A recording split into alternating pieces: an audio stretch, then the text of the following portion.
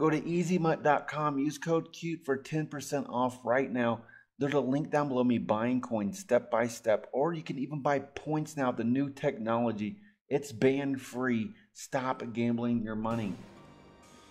Pass rushing tier list, it's here right now, guys. All these videos are on the channel, so check them out. Now, up next is the cornerback tier list. Let's get started. All right, here we go. Nolan Smith is actually B tier or C tier. He's like the worst of B. He has horrible traits that throw the wrong move. What I mean by that is, guys, you have players that have a higher power move, a higher finesse move, and then they have a trash power move or a trash finesse move. And if their traits allow them to throw that, they're not going to be very effective. And so this guy's not very effective. He's definitely going to be a pass right now. Please don't waste your coins on him. Redrick is the same way. Horrible. Do not waste your coins, please. Reggie White's best card in the game as far as pass rushing. Why? Because he gets unstoppable force, and he gets double or nothing for a discount, and his traits are great. And we're talking about thresholds here. We're talking about strength, power, finesse, and block shed. He gets all of it. I'm not going to talk about block shed a lot in this video because this is a pass rushing video and not a run stopping video. So let's go ahead and get started again here. We got TJ Watt. He's nothing special. His traits are not the best. He does have double or nothing, but are you going to see a night and day difference putting him on the field? Absolutely not. Jared Allen is actually a guy you need to be looking at because he gets double or nothing for a discount for his price, plus his traits are pretty good. This guy here is effective, but just remember, not having the X factor, unstoppable force,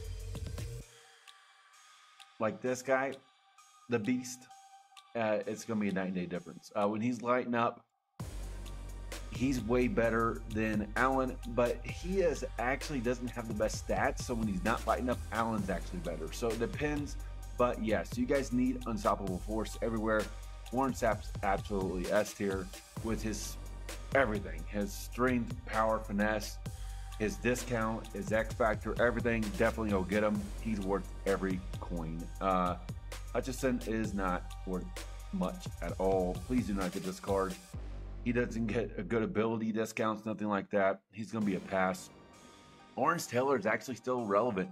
His speed, strength, power, finesse, and he gets double or nothing. So yeah, his traits are great, and he's pretty good. Yeah, I have nothing really against him. Now, Derek Thomas is going to be the end of A tier, but this guy is still usable. His discounts and his traits, and well, he's going to be a card that you can get on your team, and it's going to make a pretty good difference. It's not a world of difference. Justin Tuck is next, guys. His acceleration is a little bit better than Allen, so I got him ahead of Allen.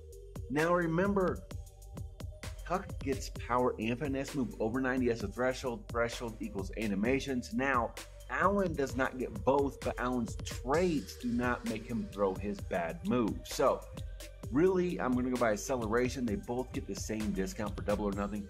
Please do not put Speedster, Edge Threat Elite, Edge Threat, Unpredictable. Don't put none of those on your players. You're wasting your AP. Only put double or nothing or Unstoppable Force X Factor. Will Anderson kind of throws the wrong move, so he's not very effective at all. I would definitely pass on him. Can he make a play? Yeah. Then he can disappear for 15 other plays? He sure can. Now, Josh Allen is absolutely terrible. He does not even get double or nothing. He has a really bad... Now, Christian Harris the same way, guys. His traits are terrible. He doesn't get double or nothing. He's just going to be a pass move, and guess what? His traits let him throw that. So he throws a horrible 77 power move with no double or nothing. Please pass on this card. Please don't waste your coins. I only put Greenlaw on this list because people keep asking me about him, and he's absolutely horrible. No power, no finesse move, no great abilities. He's going to be a pass as well. Chubb has a bad power move when he throws it, so that's not good, but he does have double or nothing, so he can win sometimes, but sometimes he's just going to be just so ineffective when he throws it. Wet is actually pretty bad. He does not get double or nothing. He has a bad power move, and he throws a bad power move. So with that being said, he's a good user, but I would not blitz him. Huff has a bad power move, and he throws it as well. So Some of these cards are just so similar. And he doesn't get double or nothing, so he's going to be a pass.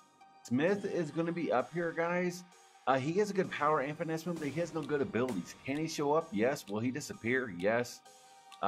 Definitely not worth the coins. I would suggest you to go ahead and skip this card. Brian Burns is going to be just fine. And you know what? His power and finesse is fine. It's double or nothing. He gets it for a discount, but guess what holds him back to the strength? This guy here, if he flies by somebody, he's okay.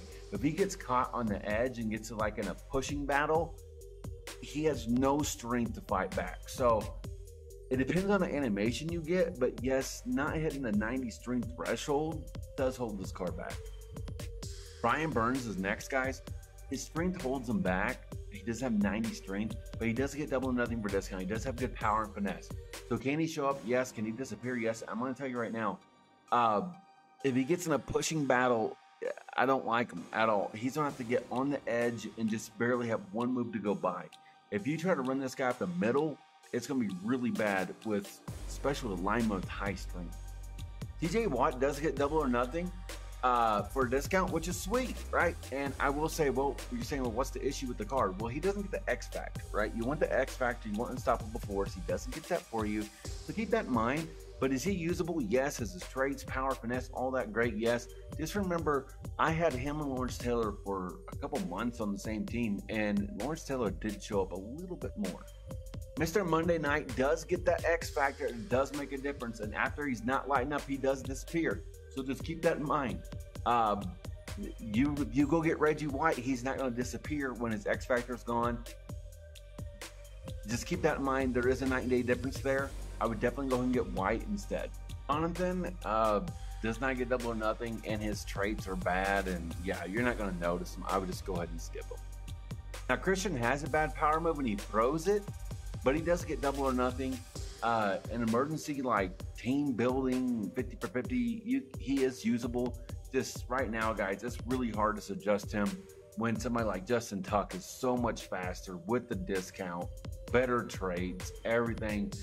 I would just save up and get like a Tuck. If you're going to looking at anybody on the B tier here, I'm going to tell you they're probably going to disappear. C tier is not going to exist really. You can move Chubb right here because he does get double or nothing.